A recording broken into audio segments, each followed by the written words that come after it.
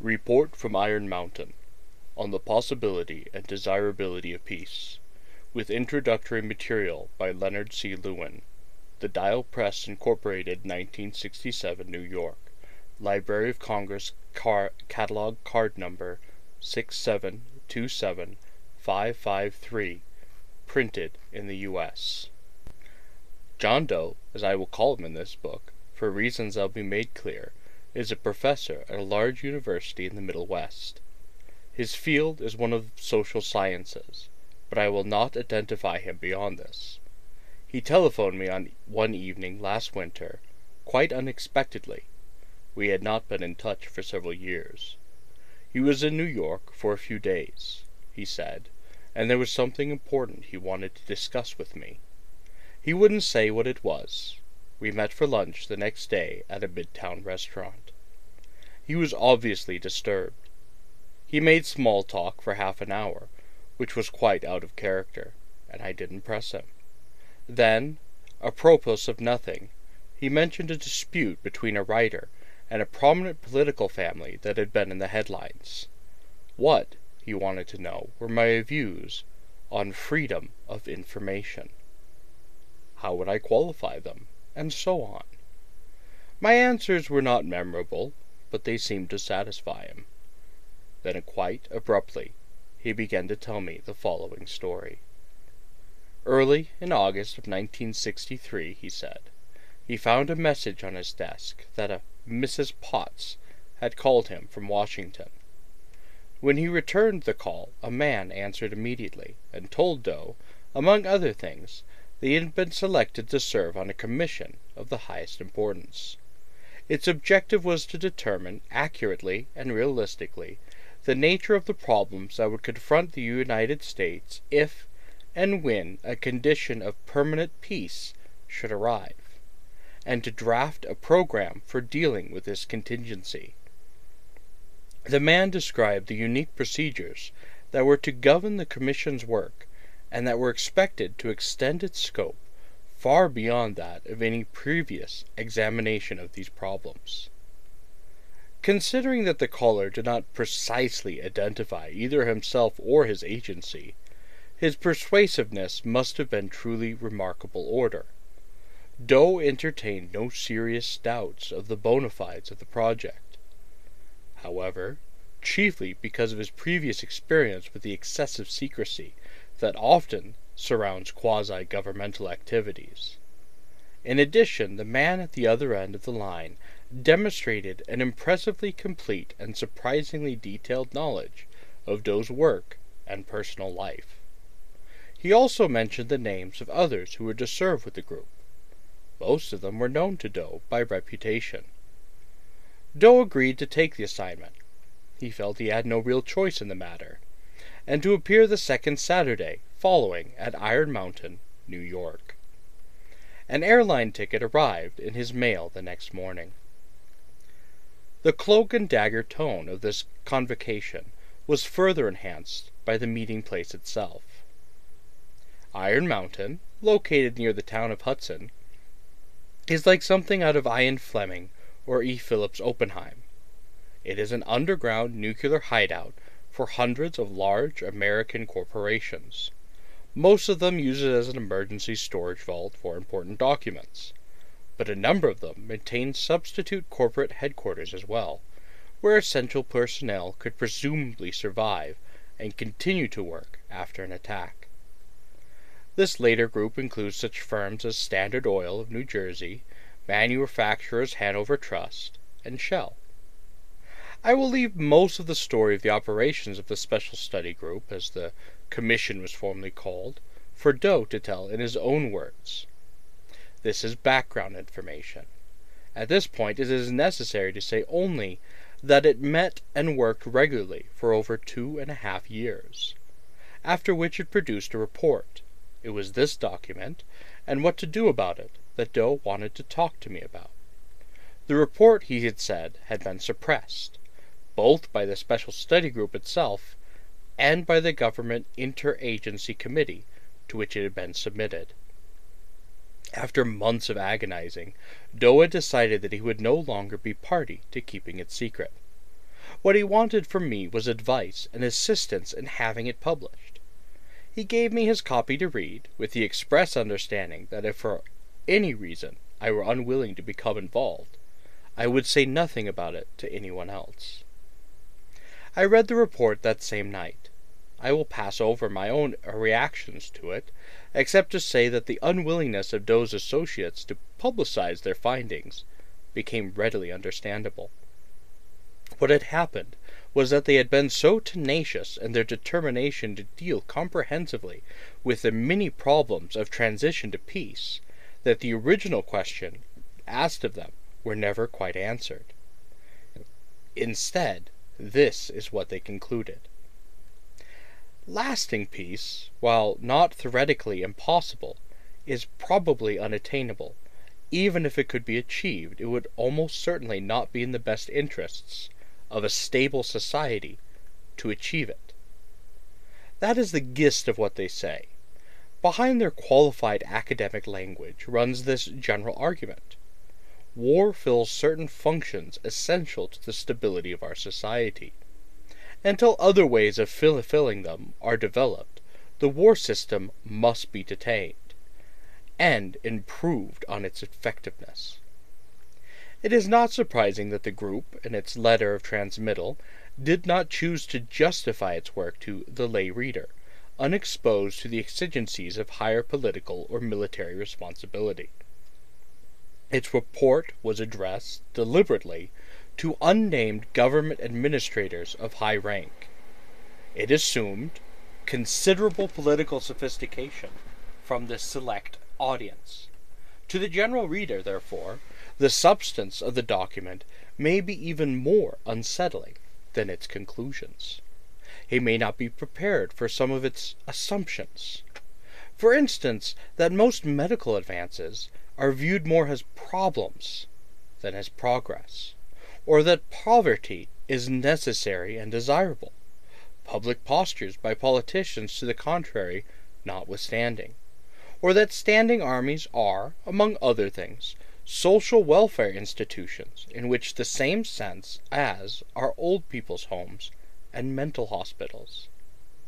It may strike him as odd to find the probable explanation of flying saucer incidents disposed of in passant in less than a sentence.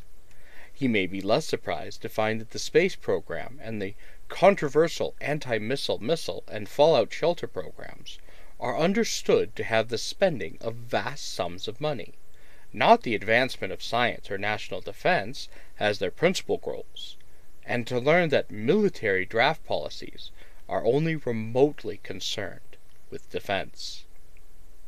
He may be offended to find the organized repression of minority groups, and even the reestablishment of slavery, seriously and on the whole favorably discussed as possible aspects of a world of peace. He is not likely to take kindly to the notium of the deliberate intensification of air and water pollution as part of a program leading to peace, even when the reason for considering it is made clear. That a world without war will have to turn, sooner rather than later, to universal test tube procreation will be less disturbing, if no more appealing.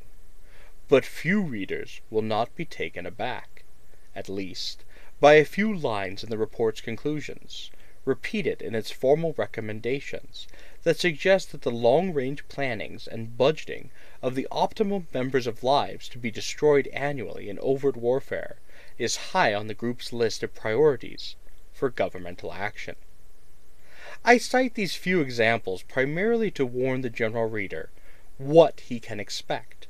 The statesman and strategist for these eyes the report was intended obviously need no such protective admonition. This book, of course, is evidence of my response to Doe's request. After carefully considering the problems that might confront the publisher of the report, we took it to the Dial Press. There, its significance was immediately recognized, and, more important, we were given firm assurances that no outside pressures of any sort would be permitted to interfere with its publication. It should be made clear that Doe does not disagree with the substance of the report, which represents his genuine consensus in all important respects.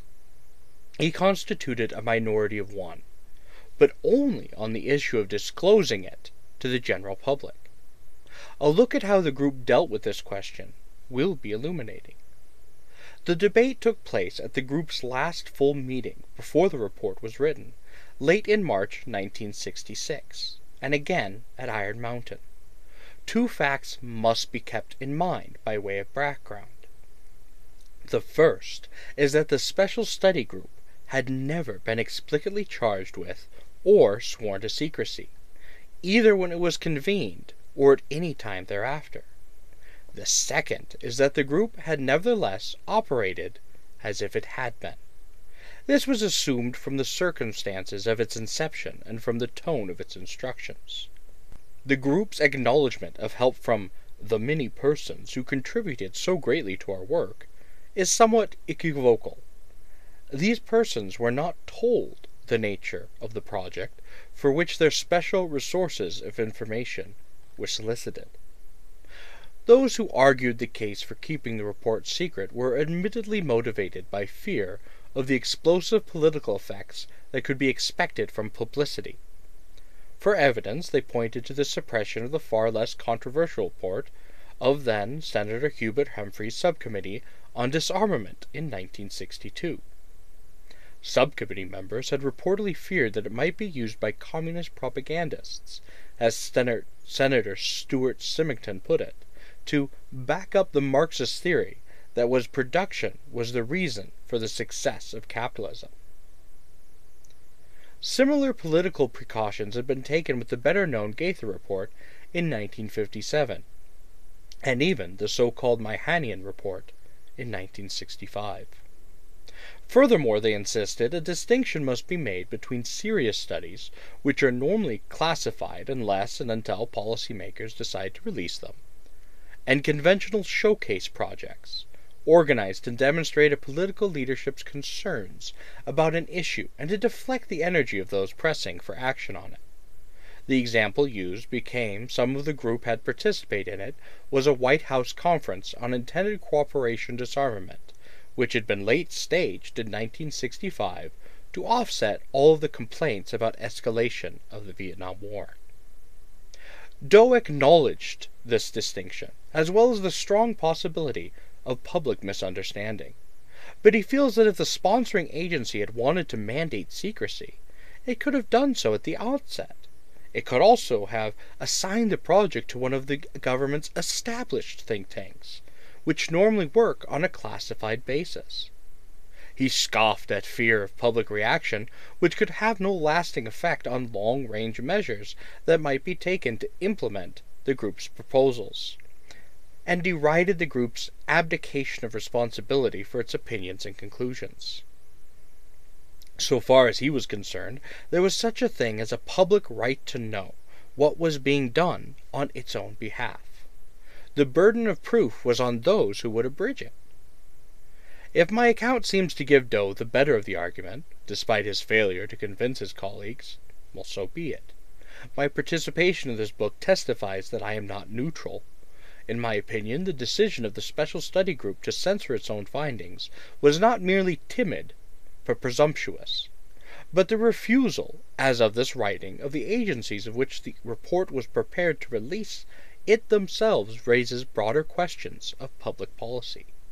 Such questions center on the continuing use of self-serve definitions of security to avoid possible political embarrassment. It is ironic how often this practice backfires. I should state, for the record, that I do not share the attitudes toward war and peace and life and death and survival of the species that is manifested in the report. Few readers will. In human terms, it is an outrageous document, but it does represent a serious and challenging effort to define an enormous problem, and it explains, or certainly appears to explain, aspects of American policy otherwise incomprehensible by the ordinary standards of common sense. What we may think of these explanations is something else. But it seems to me that we are entitled to know not only what they are, but whose they are. By whose, I do not merely the names of the authors of the report, but much more important, we have a right to know what extent their assumptions of social necessity are shared by the decision makers in our government. Which do they accept, and which do they reject? However disturbing the answers, only full and frank discussion offers any conceivable hope of solving the problems raised by the Special Study Group in their report from Iron Mountain.